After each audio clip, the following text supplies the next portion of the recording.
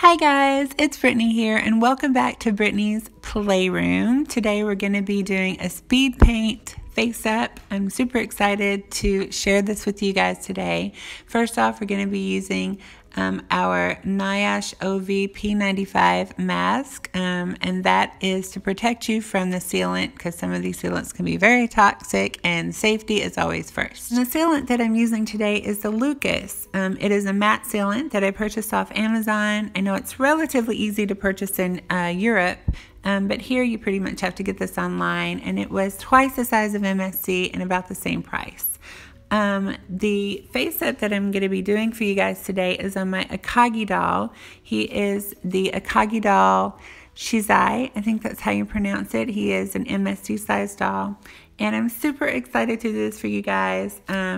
Here I'm just getting my pastels ready and my pencils ready to do the face up, and also using a little bit of paint with the Liquitex Float Aid to thin out that paint to an ink-like consistency. Here I'm starting off with the acrylic paint, and I'm going to do the upper lid of each eye. That's how I like to start off my face ups. So that way that can be drying while I do my lips and my blushing and other areas of the face.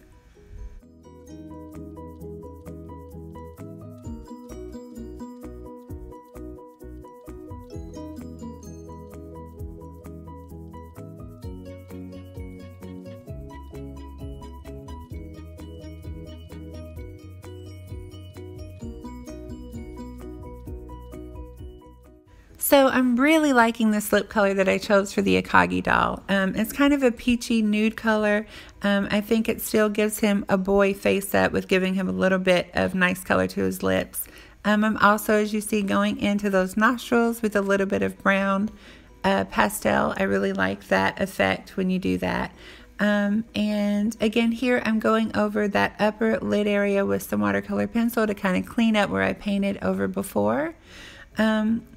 So guys, this is the first time that I've used the Lucas matte spray for a sealant. Of course, you guys know that before you do your pastels and your pencils and things like that, you have to spray your doll's face with sealant with 2 or 3 coats to give it some tooth so that your pastels and your watercolor pencils and paints and things like that will stick.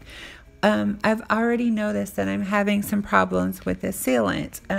So I'm not sure if it's simply because it's the first time that I've used the sealant and maybe I sprayed a little too much, or if it's just not the sealant for me. But you'll see in the video that I'm going to be going over a lot of areas with a lot of my erasers and Q-tips and even some tissue paper to try to get out some of the splotchiness, because for some reason my pastels are going on thicker in some areas and then super thin in other areas. So it's a little bit of work to get this face up right with this particular sealant that I chose. And again, it could just be because it's my first time using it, but I am going to try to save this face up, guys. So onward and upward.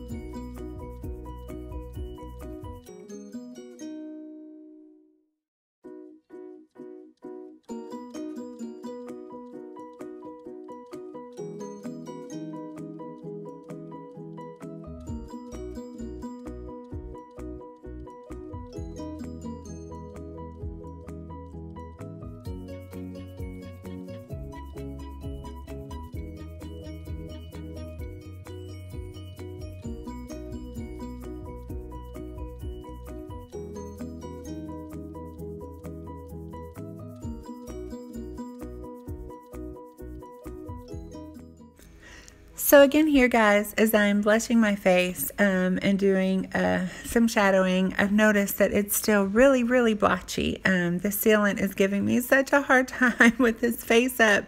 I'm going over it with erasers and tissue and more eraser, and then trying to reblush and reblush, and it's really difficult. I'm having a really difficult time with the sealant. But I am determined to try to save this face up, if anything, just for the fact that I don't want to do it again. So I'm really trying to save it. We'll see how it turns out.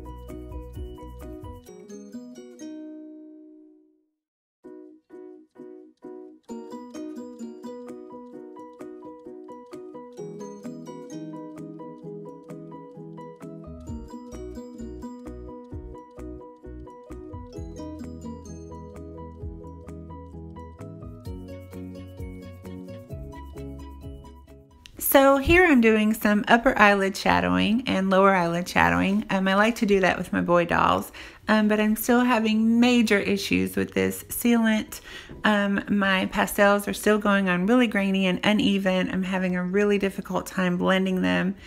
And again, I'm just not sure if it's because it's my first time using the sealant and maybe I put too much or not enough, or but it feels extra toothy. And I'm not having any problems with the pencil, but I'm still having major issues with my pastels. I'm hoping that maybe since he's a boy, all of this discoloration will maybe add to some skin texturing. I'm not sure, but we're still going to keep going and try to save this face up, and so we'll see how it turns out.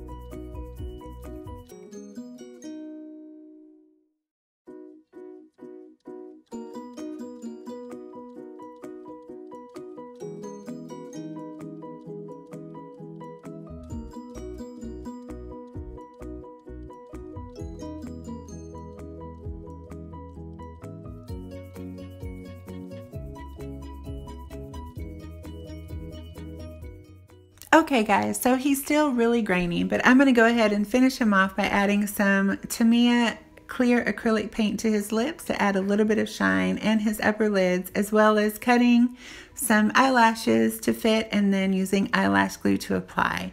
So overall, I wouldn't say that this is my favorite face up that I've ever done, but it was definitely a learning experience. I'm not sure that I'll be using the Lucas sealant again.